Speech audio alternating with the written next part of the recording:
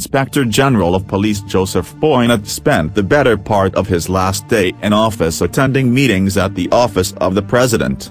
Boinnet walked into the office of the President as early as 9 a.m. He left the meeting at 6:30 p.m. and headed straight to State House. Top on the agenda was the appointment of an acting IG. The National Police Service Commission is supposed to advertise the position, conduct interviews and zero in on 3 names that will be forwarded to the President. The President will then pick one and forward the name to Parliament for ratification.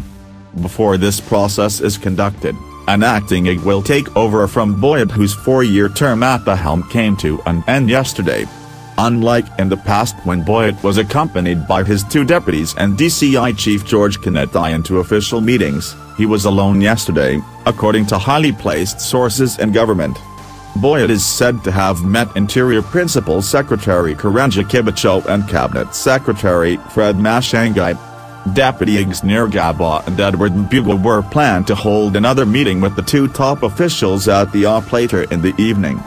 Earlier plans, according to credible sources, were to have the newly recruited commissioners of the ONPSC sworn in yesterday morning, after which the commission was to hold a meeting to plan the handover.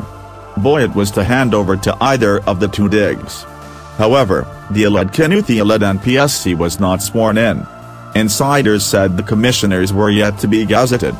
Top cops were yesterday anxiously waiting for an announcement from State House on the change of guard at Jogu House. Lobbying for the top seat intensified by last evening. Names of at least 6 senior top cops have been floated as potential candidates to take over from Boinnet. Among those seen as potential successors are police spokesman Charles Ono, DCI Chief George Boinnet, Diggs Nirgaba and Edward Mbugwa. Others are government spokesman Eric Kairat, a former senior police officer and Kenya's ambassador to Brazil Isaac Ochim. Yesterday, talk was rife that some State House Honkos and top NIS officers involved in this succession were opposed to a career officer succeeding Boinnet. According to police insiders, the NIS had been pushing a narrative that the top security chiefs are corrupt. The NIS chiefs who have the ear of the President want a candidate from NIS to succeed Boinnet, who was also plucked from the spy world and named police chief.